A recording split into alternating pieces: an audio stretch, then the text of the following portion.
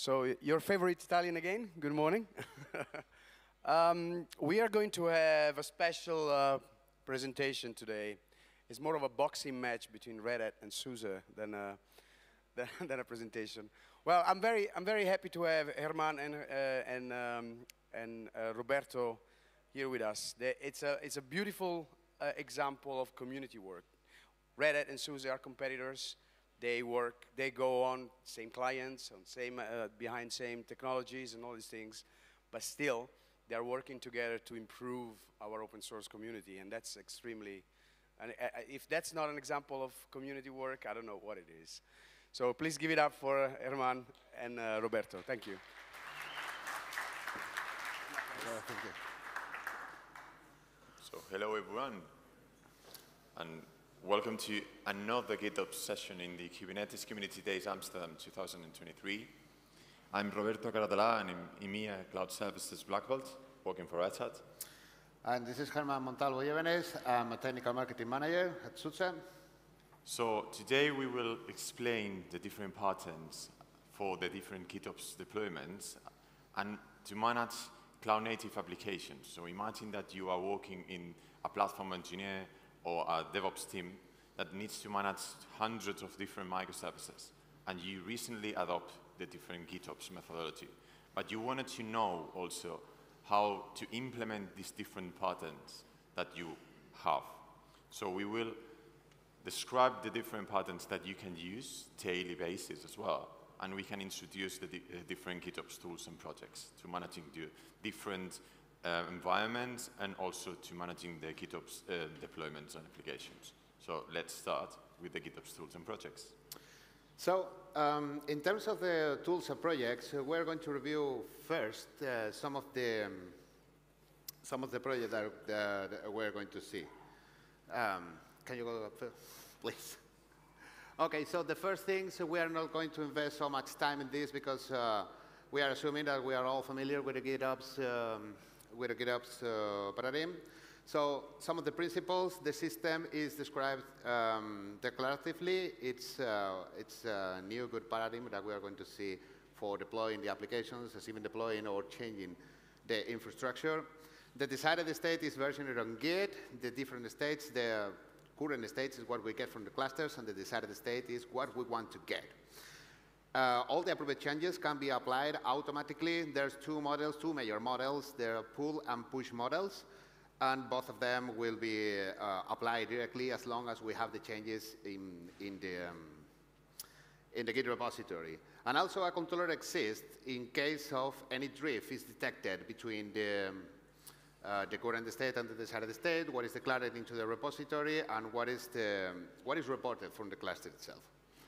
So one of the major tools that we are going to use is the ArgoCD. We are all familiar with ArgoCD, I hope so. It is a cluster and application configuration versioned in Git. It automatically syncs configuration from Git to the clusters. In case of any drift detections, you can visualize and correct it depending on how you configure that. It provides granular control over sync order for complex rollouts.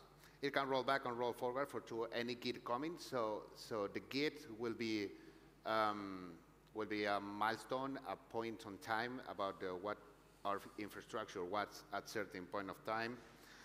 And the manifold templating support, which is going to be the major point of this talk. This is going to be a lot talking about the templating. So this is focuses on the customize, but we'll be covering also Helm. It can also provide some visual insights about the situation we have into the infrastructure. So when it comes to manage a large number of devices of infrastructure, one of the major tools that is really useful is Fleet. Fleet is an open source GitOps solution designed specifically to manage large number of devices or infrastructure.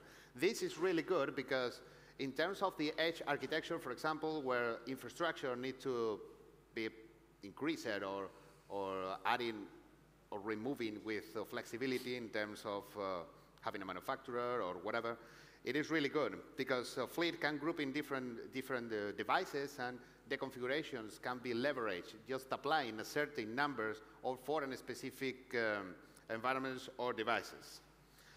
So, let's start with some fun with GitOps Patterns with ArgoCD. You have also this QR and also this URL, and if you just scan it, you can go to one open source repo, and you can reproduce every single demo that you have in here. So we like risks, and for that reason we are doing live demos with a hotspot, so yeah, it will be fun. And we have also our ArgoCD instance in here, and in this different QR, we have different demos. So we can start defining the different demos that we have. The first demo that we want, and the first pattern, is that the ArgoCD Applications projects and the different settings can be defined as another Kubernetes object. So you have here an ArgoCD application that is just another Kubernetes manifest. And you can apply this application defining the different source, and you can define the different repositories, paths, or also environments, and the destination that could be the exact same cluster, or could be other remotes that we will see in another pattern as well. And the most important part is the sync policy that defines, for example, when ArgoCD detects the drifts between the desired state of the manifest and also the live state of the cluster, will define if there is syncing manually or automatically, given these drifts. So the pattern 0 is yet another Kubernetes object, and you can define the ArgoCD applications. So let's jump into the first pattern, customize to the rescue. Customize traverse a Kubernetes manifest, adding or changing the configuration as needed. This is going to be the core of the course, along with the ArgoCD. Some of the principles we have with the customizes consist in a base file, some of the base files with the customization.yaml file itself, which is declaring what is going to be the files that will be changed, or some of the specifications that we're going to add. Depending on which environments we want to create, based on the base, we will be able to create some overlays. In this case, for this example, we have two, the development one and the production one. Each of them has different CPU counts, replica counts, and other customization that we want to add. The major point of that is we don't want to duplicate the files depending on the environments, because this is okay for one application. Let's try to imagine this with thousands and thousands of applications. It's almost impossible. So these are really good for templating things, because if you are templating with customize, you remove that need of duplicating things. So let's jump to see that into the demo. So we go to the repository, the first one, the first pattern, and just copy and paste the files that we have prepared for you. If we go to the dashboard, we'll be able to see the application is deployed, and we can see the different objects available. If you go to the details, you can see the repo URL, so it's pointing to the Git repository where you have all the customization files, and within a specific path. If you go there, you will be able to see the customization file itself, which is pointing, if you go into the customization, thank you, buddy, it's now targeting using some of the resources available and the patch strategy that we want to change. In this case, for example, we want to targeting this specific deployment. This deployment we have here with the name of BGDK will be changing these values here. So we want to change the first item into the first array, and we want to change that value to yellow. Kustomize will read that and will apply the changes to the application deployed in ArgoCD. So if you go back here and see the application's details, go down into the manifest. I hope everyone can see that. You see the first item in the value, it's the name of color, thank you, and the value of yellow. So in this way, you can change that. So imagine this as development environment. You can push that to production, and you can change that to the desired value that you want to. All right, then. First, demo live. So what if you wanted to control the ordering of the different GitOps? Because GitOps, it's syncing every single Kubernetes manifest. But what if you need to first deploy your database? insert some data into the database and therefore deploy your front end. How you can control the order within the GitOps deployment. Introducing Syncwaves and hooks. A Syncwave is a way to order how the ArgoCD applies to the different manifests stored in Git. And all of the manifests, all of the Kubernetes manifests have this annotation with this Syncwave and also one number that defines the grouping of the different applications. So you can group and you can define first is the database, and then you can apply different things like the front end, implying also and defining other things. And a very handy also tool is hooks that could be can run before, during, and after a sync operation. So in this specific demo, we will insert some information using the API when everything is ready. But you can send messages in Slack, send, if everything, for example, works well, you can send one Slack message. If everything was wrong, you can send a PagerDuty, for example. You can control the different stages or not. So in this demo, we will control the order, and we will first deploy the database. We insert data, we will deploy the front end, and we'll make an HTTP call just with a single kubectl, hopefully. Let's see.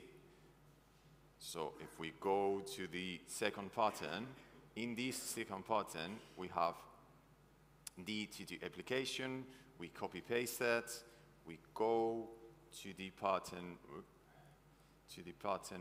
T, and we deploy it. Just we go to this, we show it because it's pretty quickly, and as you can see, this is not a big bang. It's having order. It's first deploying the application of the Postgres and applying also different things like the front end as well, and it's doing everything with the different order. So it's not applying every single object that detects. It's maintaining the proper order, defining, for example, this. How you can control it?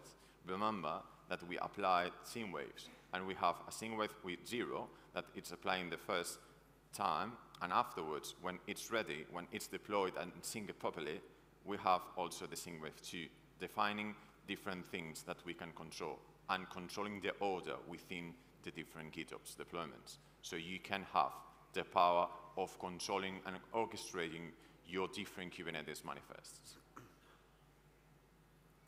So what a good way to orchestrate things, right? So let's go to see the third pattern here, the GitOps orders awaken. We already see what happened when we have to define a single application. We go to the ArgoCD, we define what we want to the Git repository, but what happened when we need to scale this up to 1,000 different related applications?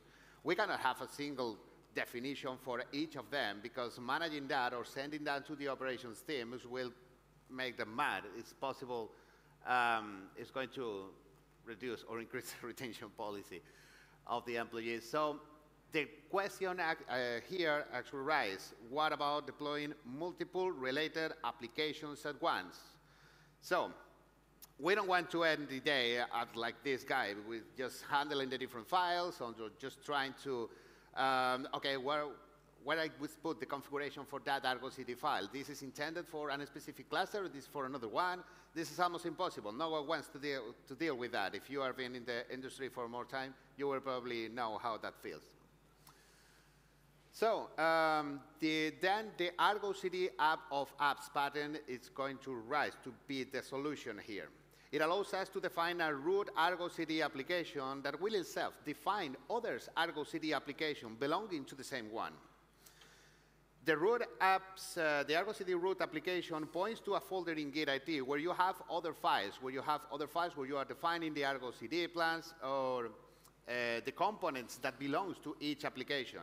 That doesn't mean you don't need to define the rest of the application, but ArgoCD, when it comes to deploy, you deploy the root application and it will be orchestrating the rest of the components. So we're going to see that into a demo again.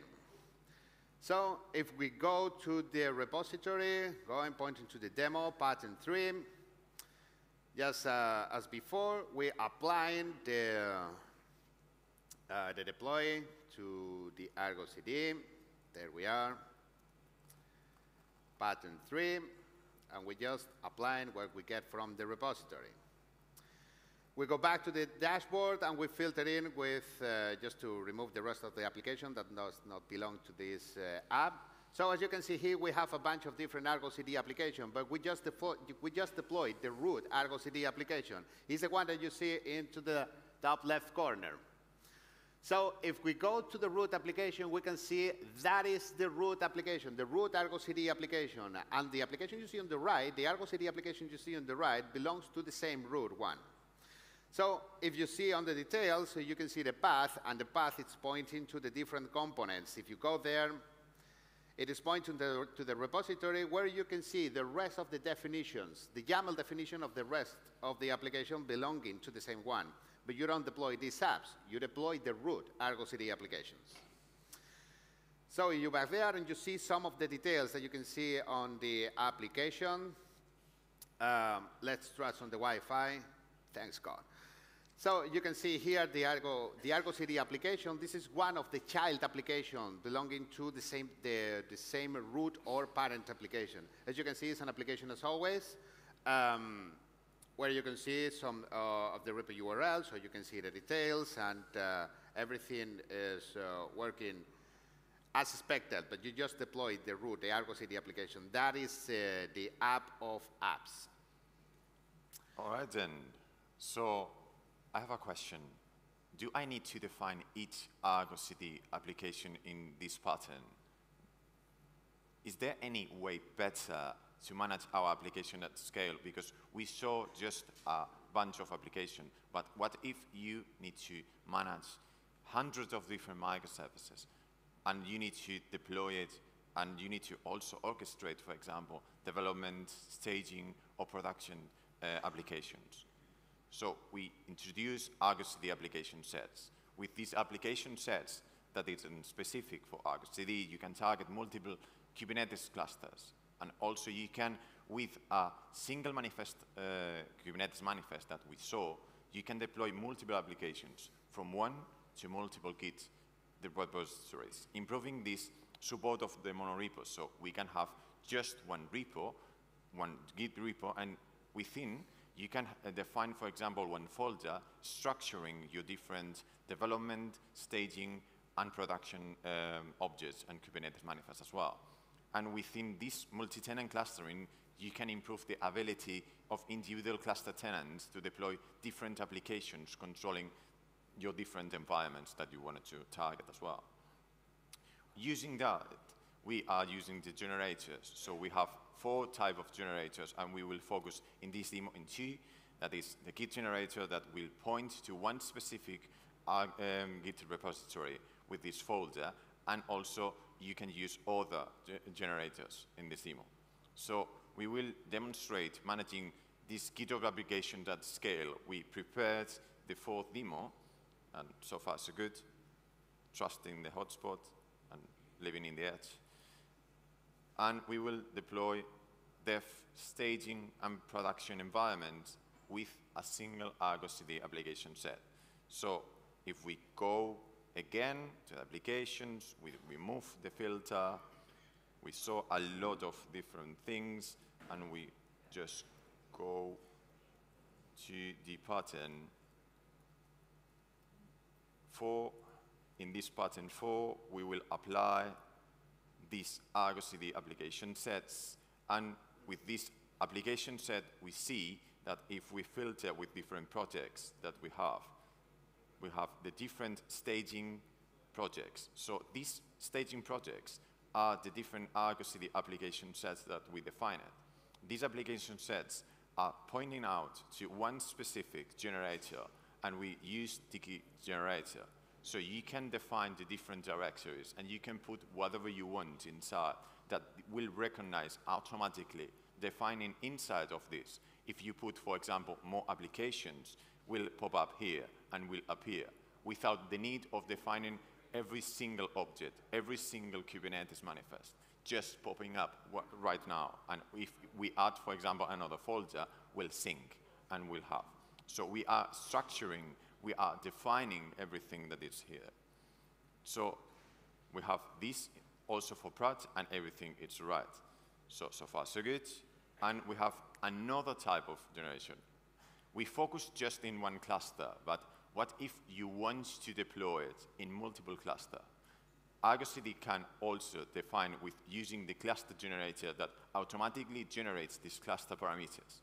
If you have your credentials, you can target with one single ArgoCD instance multiple different Kubernetes clusters, and you can have, for example, inside of your ArgoCD different Kubernetes clusters managed that could be within or distributed across different environments. And therefore, you can have also this generator with these clusters, and you can use this in order to deploy your different environments, your different development environments, staging that are you defining in one single repo, and using these generators pointing and deploying with one click your entire infrastructure, your entire environment across all of these Kubernetes clusters. So you have a lot of power for using that generator as well.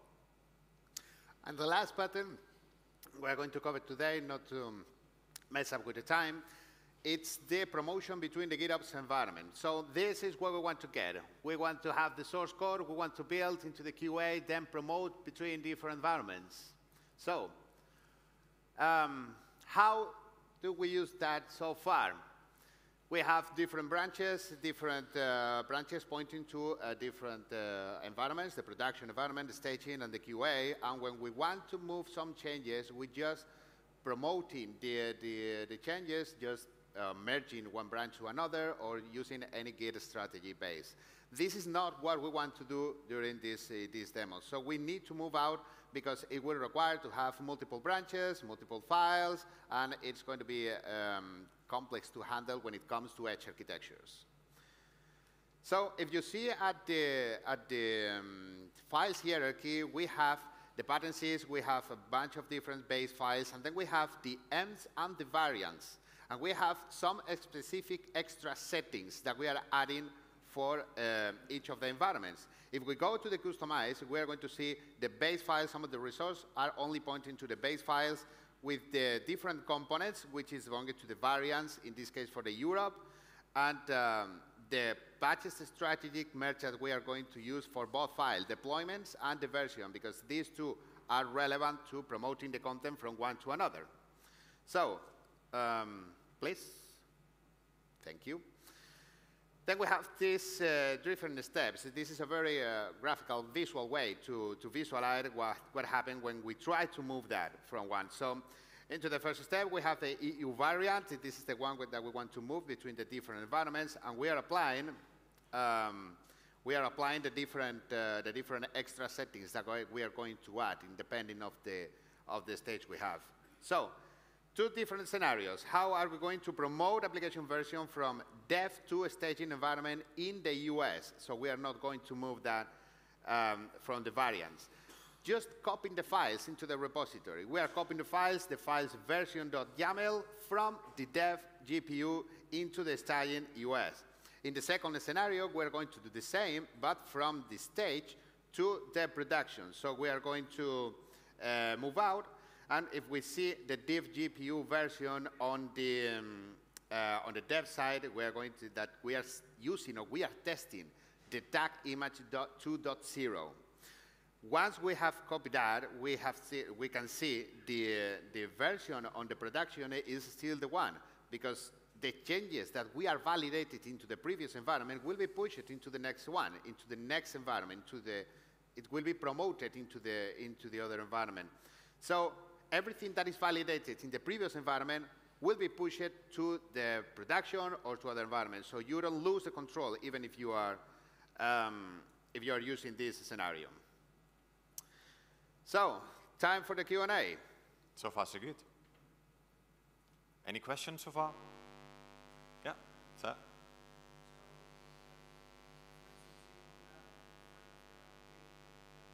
Perfect. Much better, yeah. Yeah, much appreciated.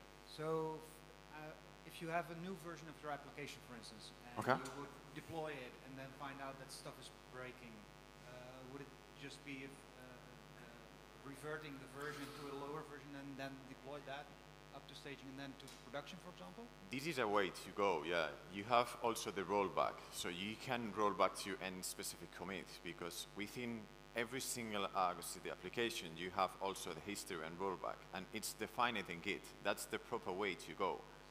And if you are messing up with different branches, for that reason, we want to avoid it because we suffered that in the past. And for that specifically, we wanted to just go in with a better way in order to just copy one single file pointing out, and you can just go and roll back, going to one specific commit, avoiding pain, more in production and these calls into AM in the morning. So SREs, yeah.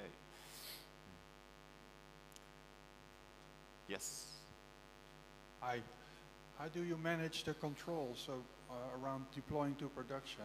So it's obviously a code review. Okay. How do you do that? How do you make sure that nothing gets deployed that should not be deployed? That's a very interesting question because you need to, for example, define the promotions, and you can also use this P request in order to at least pull requests. So we did just copying it, but you can also demonstrate it, and you can put pull request and several reviewers in order to not mess up with different things. So is it just a demo? Don't do it in production. So just put a pull request, some reviewers, some linting, and you are good to go. And you have also the rollback, so you can always rolling back to one specific version that you know that controls and you know that works. Just remember that rolling back, it's also a feature available in ArgoCD. So if you want to roll back, a commit is just a point in time for my application. So if you want to roll back, you can always go back on the commit, on the Git, or you can using or fixing something into the ArgoCD just to make sure that you have the right version of the application running into the previous stage. All right then. We have questions. Hi. Hello. So in the pattern 3, it explained about the apps of apps. Okay. So let's say that you roll out a new version of your app and you have tested that in QA environment and that it works, but for some reason when you ship to production, you have a bug. So is there a way that I can detect that before going to prod and not doing rollback, but just testing it before just switching the traffic, or just? Yeah, there is a bunch of different products that you can implement as well, and you can use, for example, ArgoCD Image Updater in order to lint everything, prepare, deploy it in one scenario, and you can use also application sets. This is the next generation of apps, and you can define, for example, first the development and staging, targeting for one specific area and scenario, and therefore you can then be and have this insurance promoted to GitOps using pull requests or whatever that you are implementing. So it's focusing first in these scenarios in development and in staging in one cluster, for example, and then applying this in production that you know and you have the insurance that works. Thank you. My pleasure. Hi, I'm here. I have a question. Hello. So usually in an environment, we try to create artifacts through pipelines. Okay. The artifacts are usually stored in a repository. Mm-hmm. So I'm curious, how do you make the connection between a new artifact and your automated deployment? So if you have version 1 and you create a new artifact version 2, okay, how do you want this process to be automated all the way into your GitOps repository without automating the auto commit? Yeah, it's who controls the automation, isn't it? Yeah, it's a chicken and egg. So it's not easy. We try to simplify that, and we try to do it at least not doing the big bang. So if you see here, and it's messing with me, the Wi-Fi, okay, the different dev environments, you can define as well the different directories that you can. But you can narrow as well. You can deploy just a single specific application and test it, and therefore you can increase this automation. It's not a big bang. It's just trying to make the things that works first, keep it a bit simple first, and then you can automate a little bit more. This is like patterns that we suffered. So if we are starting, this application set can save you a lot of time, but you need to take care with the automation as well. All right then. This one, because we don't want to eat. I mean, We are in time. We're from Spain. Still so far, so far. Let's see how many questions we have. I have a question about the same application set. This one is top-down. The top-down repository describes what children you have. Can you also have it in a decoupled way that a child says, I want to belong to this parent, and the other way around? Yeah, and that's exactly that you can do with these matrix generators. You have different generators that you can deploy. So you have list generators that you can apply that specific pattern, and you can define this specific application that you want instead of doing this big bang, narrowing and doing that. That's the best thing around generators, that you have this flexibility in order to scale. And you have, for example, this cluster generator. And you can apply both. So you have this mix and match using the matrix generator that combines the different generators. So you can target, for example, development and the staging for one specific cluster, and use also this Git generator in order to deploy just single app or a multiple apps. The generators will actually allow most of the definitions to be flexible, because independent of how you want to deploy your application or what is the strategy that you want to apply to the environment, you will be able to see how many generators that you need to use. Maybe you have just a single repository, maybe you have more than one cluster that you want to add, and maybe that's not applicable for most of the clusters. So you can add that kind of flexibility, specifically for Edge. All right, then. Yeah, one more. One more. Yeah. How do you handle secrets? Because there are problems around secrets storing in the GitOps world, and there are ways you encrypt and decrypt secrets. With still secret. How do you handle in production? With carefully. Carefully. I mean, yeah, carefully. I suffered in the past. Usually using that there is some vault solution that is intended specifically to use that. For example, the seal secrets or you can use seal secrets, and you can define it also inside with Lua, and try to sync, because this is like changing, and you need to be and tell ArgoCD that you are using these seal secrets that you can define in Lua as well. So there are some bunch of different strategies, but this could be like another talk and could be fun. Probably. So, so far so good. Thanks for listening, and yeah, live demos. So we are living in the edge. Thanks for attending. Thank you so much.